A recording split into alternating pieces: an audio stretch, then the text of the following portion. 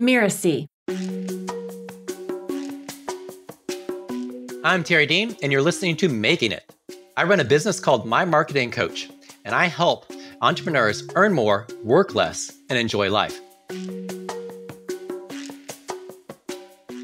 When I was young as a child, I didn't really have much of a plan going forward of what I wanted to do when I grew up.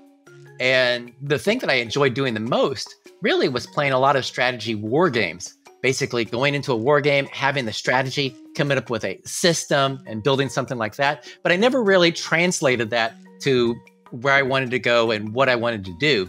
And even once I grew up and started going to college, I actually was a college dropout and kind of floundered around through a bunch of dead-end jobs before I came online.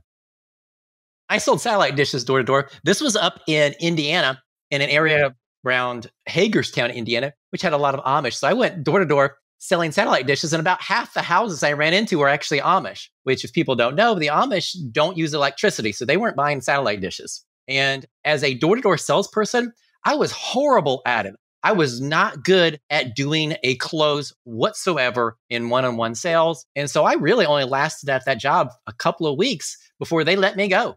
I signed people up for credit cards in front of Sears. I was one of those people out there saying, hey, you get this free bear or whatever else that I was giving away if you sign up for a credit card, a Sears credit card. I did that for quite a while. The one thing I was actually good at, even as an introvert, was I was really good at grabbing groups. And you got paid a commission there. And I got pretty good commission working there because I would grab these large groups of people, especially like older teenagers or like people in their 20s who were there with their friends. And I would get one person there over here, and then I would convince everybody else they should sign up also while they're waiting for them. So I basically did mass groups. Even as an introvert, that worked quite well. It kind of helped just, hey, let's be a kind of a little bit of a carnival barker. Let's get everybody in here. I get one person, and then I'm going to get everybody in the group. I went from one dead-end job to another, and the last job that I had was delivering pizzas for Little Caesars. When I was doing that, and I considered that just a miserable experience, I first started hearing about the internet. This is back in 1996. So there wasn't a lot going on, but I started doing some research, and this is the early days of the internet, and people were talking about some people who had started up small businesses online, and they were doing things online. And again, as an introvert nature, I basically said, this is something that I can do. I went out and bought my first PC, which was like a 75 megahertz at Best Buy. And I taught myself how to use that PC. And then I went online, and I initially got my start by buying licenses, basically reprint rights to some, what you'd probably call self-help type of videos. And I basically put up an ugly website and started selling those self-help videos online to get my start while still delivering pizzas.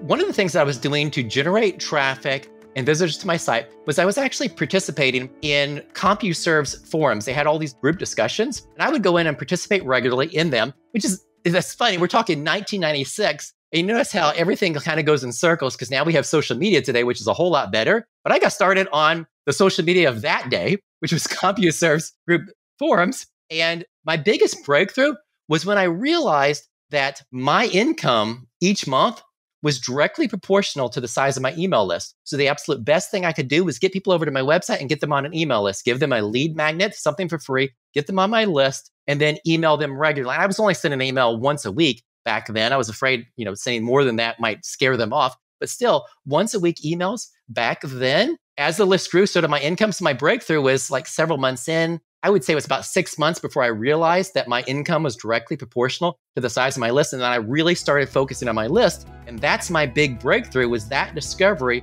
My list determined my income. My biggest lesson throughout is to learn how to say no to all the opportunities that are out there and all the things that you could be doing and limiting those activities. That's something I did very poorly beginning. I said yes to almost everything in the beginning, which you kind of have to do in the very beginning. You're going to say yes to more, but that's one of the things you're going to want to learn to focus on as you go over time is, hey, narrow down. I did a lot of public speaking in person. I don't do it today because I don't want to. So I can limit that today, even though I did some of that in the beginning. So for somebody who's just starting out, do what you need to get started. sometimes, as I said, you're not going to know exactly who you like serving the best. So you start a little bit broad, but one of your things as you begin to scale the business is almost kind of the exact opposite of what you would think. You would think, hey, I want to scale my business by going broader. No, you're actually going to scale your business better, more successfully, and enjoy it more if you start scaling your business by limiting it down and focusing better on a specific audience and learning what opportunities and activities to get rid of over time.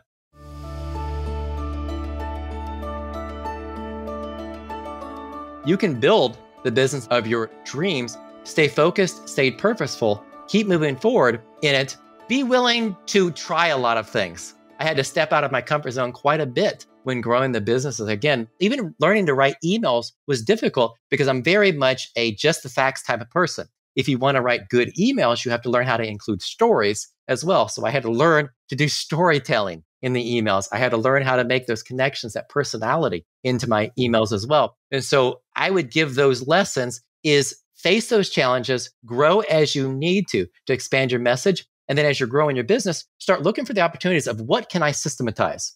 Okay, what systems can I put in place? Even when it's just you working in the business, what systems can I put in place to do things quicker? And then how can I start outsourcing or start building a team so that I can scale my business? And as you start scaling, again, start narrowing down. I'm going to narrow down the audience that I most want to serve. I'm going to narrow down the activities that I most want to focus on. And that focus is what's going to create my success, especially as the business grows.